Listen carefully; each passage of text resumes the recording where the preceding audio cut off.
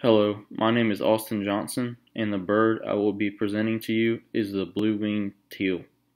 Scientific name, Anas discourse. The classification of the blue-winged teal is domain Eukarya, kingdom Animalia, phylum Chordata, class Aves, order Anisformes, which is all waterfowl, family Anidae, and genus Anas. When identifying a blue-winged teal, the most prominent thing to look for is the blue patch followed by white and green beneath it, located on the forewing.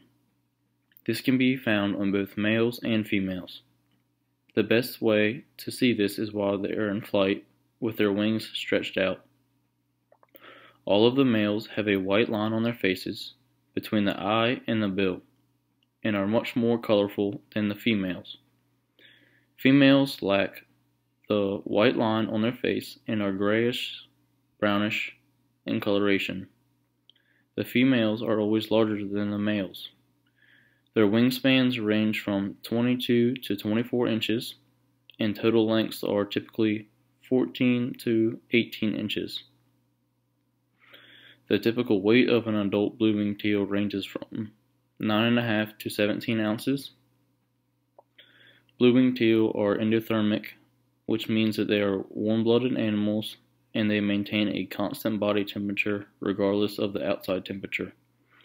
They also have bilateral symmetry, meaning that you can split the bird in half on a plane, and the halves that are made will result in a two-mirror image. A blue-winged teal can live for up to 17 years in the wild. Blue-winged teal and all waterfowl have many different natural predators, diseases, and parasites that play a big factor in the longevity of their lifespan. When young, the ducklings are very susceptible to a variety of diseases and parasites that prevent them from reaching maturity. In young teal, migration south during the fall and north in the spring is a high source of mortality, dodging predators and hunters.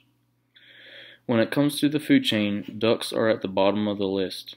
Anything with sharp teeth would love to snack on a duck. There are many different predators that have an impact on the production of waterfowl. Some examples of predators that blue-winged teal have to watch out for include red foxes, raccoons, skunks, coyotes, badgers, hawks, snakes, squirrels, minks, crows, and many more. The list goes on and on. For a duck to migrate thousands of miles south in the winter and back up north in the spring just amazes me. Blue-winged teal are some of the first waterfowl to migrate south in the fall and the last to head back up north in the spring because they cannot endure the cold weather. Some blue-winged teal do spend some of the winter months in the southern U.S., but most of them migrate to South America or Mexico. There are 4 flyway regions in the United States: the Atlantic, Mississippi, Central, and Pacific. North Carolina is located in the Atlantic Flyway. Blue-winged teal can be found in all 4 of the flyways, but are most plentiful in the Central and Mississippi flyways. I personally do a lot of waterfowl hunting, and I typically see blue-winged teal migrating through starting in September, and they begin to show up again towards the end of January when they are heading back north. Migration in all waterfowl solely depends on cold weather and food availability. Each species of waterfowl can endure different weather temperatures, meaning that they migrate south at different times depending on the weather.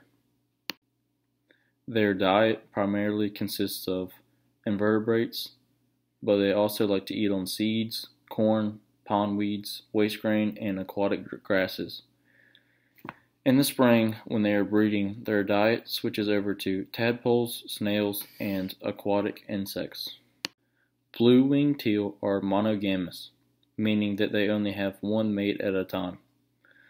The pairs usually find each other at the wintering grounds or during the spring migration back north. When the females arrive at the breeding grounds, they will most likely be paired. Blue-winged teal nest from late April to early May. They usually like to breed in the northern prairie pothole regions in Canada. The female prefers to lay its eggs in wetland areas, including watery ditches, ponds, sloughs, and shallow marshes. A female blue-winged teal usually lays between 6 to 14 eggs per spring, and it takes between 21 to 40 days for the eggs to hatch. After the young are hatched, they are independent after 40 days. The males don't play any part in building the nest or caring for their offspring. The females do all the work. When a female builds a nest, she digs a bowl-shaped depression in the dirt, then lays grass inside the bowl. She only lays one egg per day. When the female comes back and forth to the nest, she lands a short distance from the nest so that predators do not know the exact location of the nest.